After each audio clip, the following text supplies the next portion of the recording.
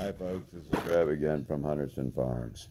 I was just reviewing some videos on YouTube about puppy biting, and I noticed the majority of them are teaching you to say ouch when the puppy bites.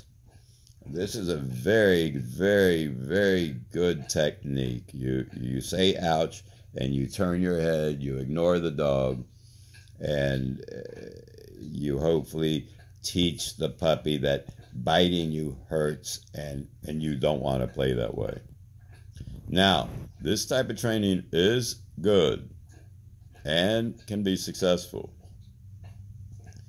But on the other hand, I'm watching these trainers, as they call themselves,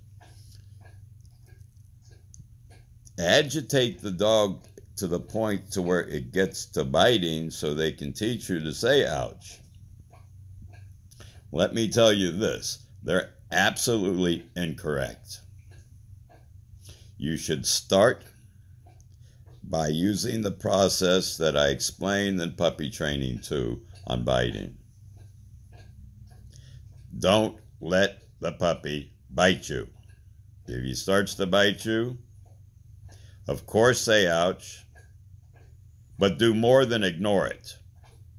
Entice it back into its kennel and let it go play with itself for a while.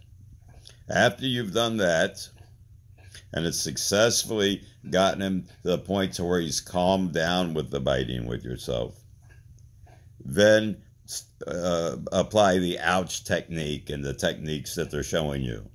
But to start with, don't try to overcome its natural instinct of biting you.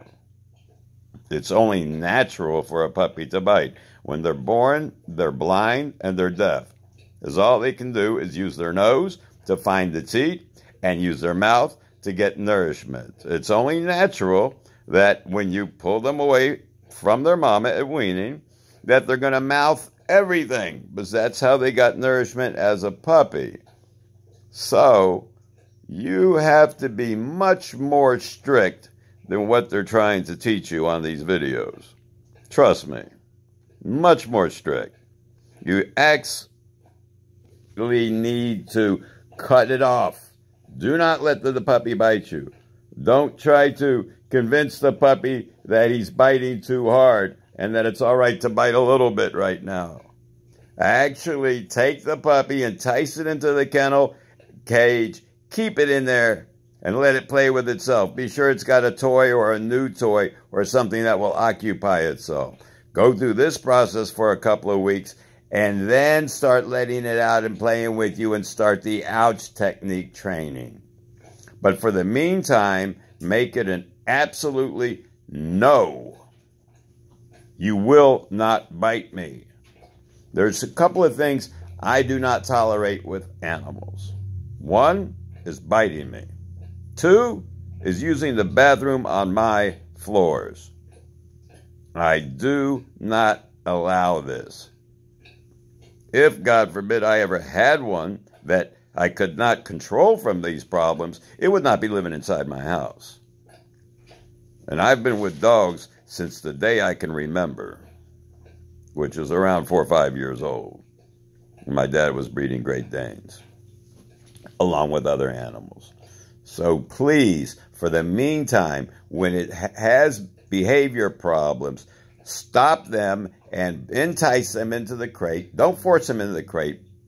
Please don't force them into the crate. Don't use the crate as a disciplinary tactic. Please do not do this. Use the crate as an opportunity for them to go play and bite and tear up whatever the heck they want as far as toys go. And after you've done that for a couple of weeks, then let it out and start trying to use some of these techniques that you're seeing on YouTube. But as far as enticing the dog to bite you so you can get it to the point of saying ouch, it's really some silly, silly techniques for training. I just watched it and I almost broke out into laughter that people are doing this just so they can sell this certain type of toy or their program for donating to their rescue mission or something.